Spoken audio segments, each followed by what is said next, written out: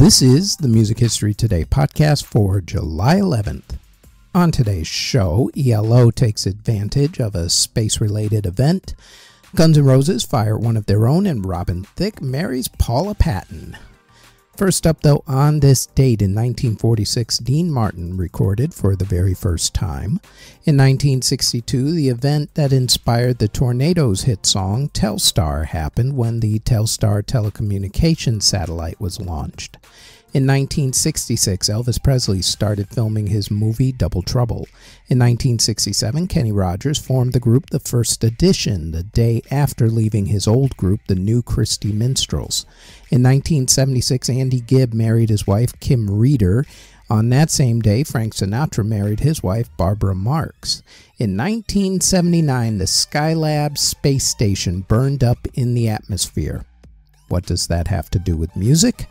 Well, ELO, aka Electric Light Orchestra, used the much hyped event, hyped because for weeks people didn't know exactly what part of the world it was going to come down in. It ended up coming down in the Pacific Ocean, to promote their new song, Don't Bring Me Down.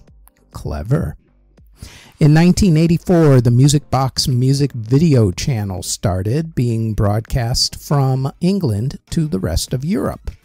In 1990, Guns N' Roses fired Steven Adler for too much drug use, which is saying something in that band. In 1991, songwriters Burt Bacharach and Carol Bayer Sager divorced. In 1992, Jerry Garcia of the Grateful Dead started a line of neckties. In 1994, Richard Ashcroft of The Verve collapsed on stage while his bandmate Pete Salisbury was arrested for trashing his hotel room during their Kansas City, Missouri concert stop of the Lollapalooza tour. Bad day for both of them. In 1995, George Michael signed 2 record contracts, one for DreamWorks SKG in America and one for Virgin Records in Great Britain. In 1995, Richard Ashcroft of The Verve was at it again, this time for a much better reason. He got married to Kate Radley of Spiritualized. In 1995, same day, Donna Summer started her United States tour. In 1996, keyboardist Jonathan Melvoin and drummer Jimmy Chamberlin of the Smashing Pumpkins shot heroin after the group's show at Madison Square Garden in New York City. The next morning, Jonathan Melvoin was dead from overdosing on that heroin. Jimmy Chamberlin was fired from the group less than a week later. He would rejoin the band about 4 or 5 years later.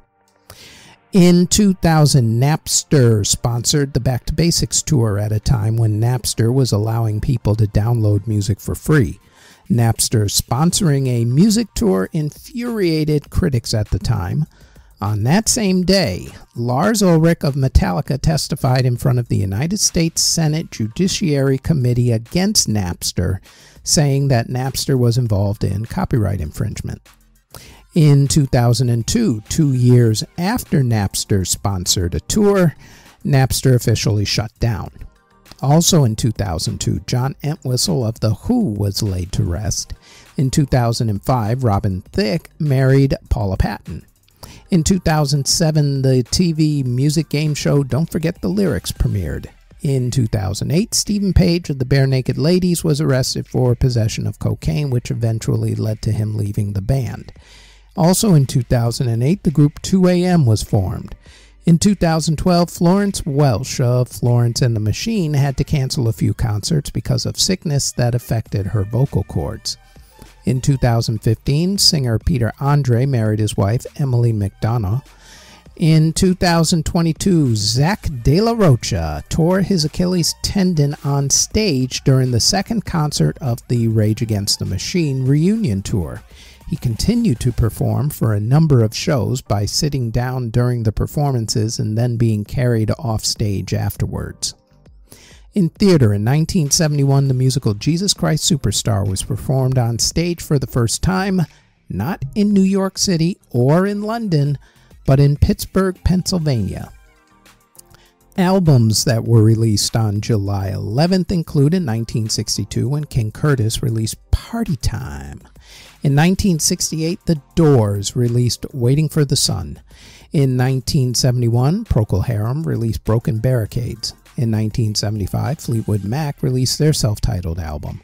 In 1977, The Village People released their self-titled album. In 1980, Dexy's Midnight Runners did not release their self-titled album. They released the album Searching for the Young Soul Rebels. Also on that same day, though, Ultravox released Vienna. In 1983, Shalimar released The Look.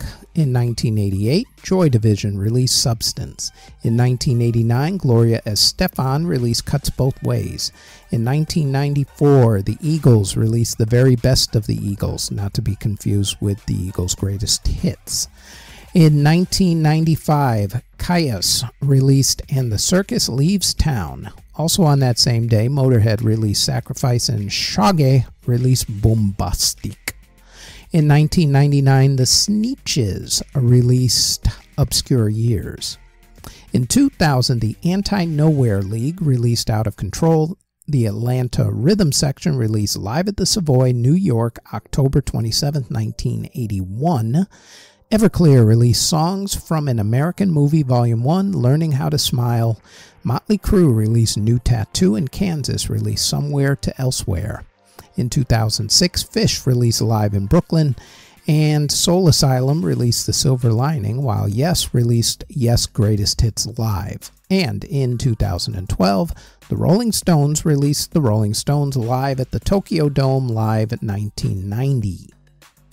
Singles that were released in the UK on July 11th include in 1969 when Diana Ross and the Supremes released No Matter What Sign You Are. In 1975, the Isley Brothers released Fight the Power Part 1. In 1980, Cheap Trick released Everything Works If You Let It, and in 2005, R.E.M. released Wanderlust. Meanwhile, in America, in 1962, the Marvelettes released Beechwood 45789. In 1969, David Bowie released the song Space Oddity in America in order to capitalize on the Apollo 11 moon landing, which happened just over a week later. Also in 1969, the Rolling Stones released Honky Tonk Woman. In 1970, The Who released their version of Eddie Cochran's hit song Summertime Blues. In 1972, the Supremes released Your Wonderful Sweet Sweet Love. In 1979, Donna Summer released Sunset People. In 1988, Michael Jackson released Another Part of Me. In 2006, John Mayer released Waiting on the World to Change. In 2013, Pearl Jam released Mind Your Manners. And in 2017, Demi Lovato released Sorry, Not Sorry. Before we go any further, we'd like to tell you that there is now a Music History In-Depth podcast where we go more in-depth on a few of the events that happen in music history for that particular week. The Music History In-Depth podcast runs every Tuesday on YouTube or wherever you get your podcasts from, as does our Music Halls of Fame podcast, which talks about a member of the Rock and Roll Hall of Fame along with other Music Halls of Fame, museums, and walks of fame. The Music Halls of Fame podcast drops every Thursday and can also be found on YouTube or wherever you get your podcasts. Now, back to this podcast.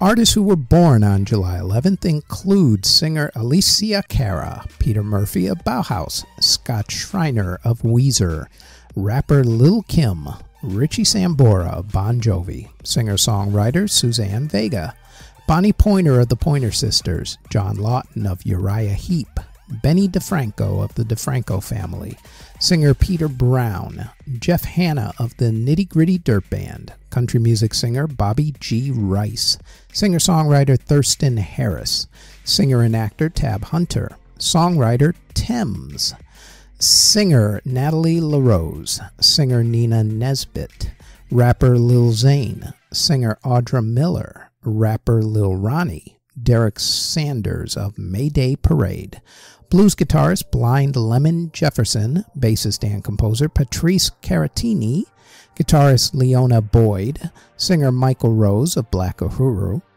saxophonist Kirk Whalum, singer-songwriter David Tao, country music singer Scotty Emmerich, jazz pianist Peter Sincotti, singer Marie Cernholt of the group A-Teens, singer Kelly Poon, songwriter Rochelle Billy Davis, singer Herman Prey, and singer Nikolai Gedda. Artists who unfortunately passed away on July 11th include composer José Melchior de Nebras Blascu, who passed away in 1768 at the age of 66. Composer Adolf Kunzen passed away in 1781 at the age of 60. Composer Carl Wesley passed away in 1826 at the age of 57. The lyricist of the Czech national anthem, Josef Thiel, passed away from an unknown illness in 1856 at the age of 48. Composer George Gershwin passed away in 1937 at the age of 38. Composer Timotei Popovici passed away in 1950 at the age of 79. Record executive and songwriter Buddy DeSilva passed away in 1950 at the age of 55. Jazz drummer Shadow Wilson passed away from meningitis in 1959 at the age of 39.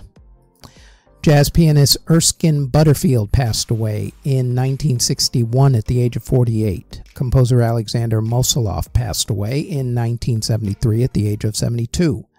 Pianist Boleslaw Wojtowicz passed away in 1980 at the age of 80.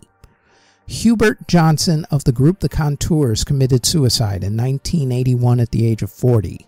Composer Carol Mengelberg passed away in 1984 at the age of 81. Beach Boys songwriter Roger Christian passed away in 1989 at the age of 57. Jazz musician Mario Bauza passed away in 1993 at the age of 82.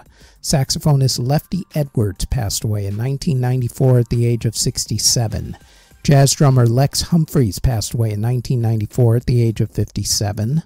Louis Gottlieb of the group The Limelighters passed away in 1996 at the age of 72. Singer Helen Forrest passed away in 1999 at the age of 82. Pianist Herman Brood passed away in 2001 at the age of 54. Singer-songwriter Roscoe Gordon passed away in 2002 at the age of 74. Singer Francis Langford passed away in 2005 at the age of 92. Jazz pianist Bill Miller passed away in 2006 at the age of 91. Pianist Ferhund Erskine passed away in 2007 at the age of 98. Singer and actor Rod Lauren committed suicide in 2007 at the age of 66 after he had faced extradition to the Philippines for the murder of his wife, who he was accused of killing in 2001. Decided to take his own life rather than to go to prison. Composer Valentinas Bagdonas passed away in 2009 at the age of 79. Gospel singer Walter Hawkins passed away in 2010 at the age of 61. The Earl of Harewood, and also the director of the Royal Opera House, George Lascelles, passed away in 2011 at the age of 88. Tommy Ramone of the Ramones passed away from bile duct cancer in 2014 at the age of 65. Jazz double bassist Charlie Hayden passed away in 2014 at the age of 76. Composer William Penn passed away in 2021 at the age of 78. The composer of the famous James Bond movie theme, Monty Norman, passed away in 2022 at the age of 94, and composer and conductor Yuzo Toyama passed away in 2023 at the age of 92. Next time on the Music History Today podcast, it is July 12th when, in 1979, Disco Demolition Night took place in Chicago, Illinois, and turned into a riot.